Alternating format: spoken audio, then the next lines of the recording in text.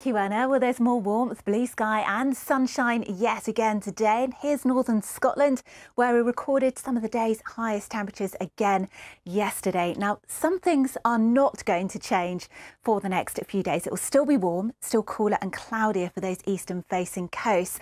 It'll still be dry towards the north, but further south across the southern half of the UK, we're expecting some heavy, thundery showers on Friday and into the weekend. And then next week, well, it's looking very different indeed. I'll have all the details later. Thanks, Elizabeth. Again, Anna, well, there's a lot more blue sky and sunshine around again today. It feels and looks very much like late summer, particularly out towards the west. Further east, we've been tracking quite a lot of cloud. It was a misty, murky start again to the day for many of us. It's gradually burning back towards these North Sea facing coasts, but the cloud is a bit more extensive than it was yesterday, stretching from, say, Aberdeenshire all the way down to Lincolnshire and through East Anglia. And with that easterly onshore wind, it's always going to feel a bit cooler here. A bit more cloud too across eastern Wales, lifting and clearing through the afternoon.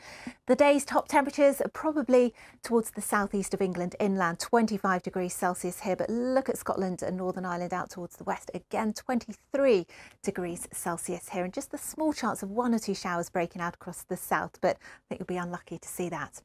Now, overnight tonight, then we're going to do the whole thing all over again. So all of that low cloud, all the moisture from the North Sea starts to make its way further westwards. Clearest of the skies again towards the north and the west. And here it's going to locally feel quite chilly again into tomorrow morning. Temperatures possibly a bit lower than this. There'll be some more mist and fog developing as well. And then tomorrow, well, a few changes. It's still dry towards the north with that high pressure hanging on, but in the south, the air turns more unstable and we could be seeing some heavy thundery showers through the afternoon. So this is how we're beginning the day then. It's a rather grey start. Once again, that low cloud burning back to the eastern facing coast once more.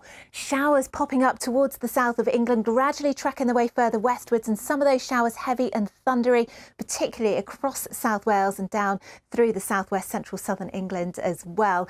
Now, temperature wise, we're still up to the low 20s across the board. Of course, it stays dry further north, the best of the sunshine again for western Scotland, northwest England and at Northern Ireland. Temperature still 22-23 Celsius here.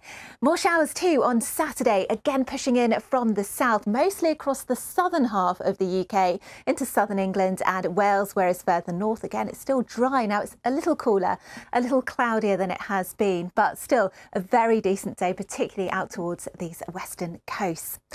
More the same again on Sunday. So the showers a bit more widespread again, heavy, possibly thundery on Sunday. They'll clear away into the North Sea as we head into Monday. And then we look out towards the Atlantic. This is going to be next week's weather. So it's going to turn really quite unsettled as we head through next week, and will also turn colder as well. Quite a huge drop in temperature from where we have been. Anna. Thanks, Elizabeth.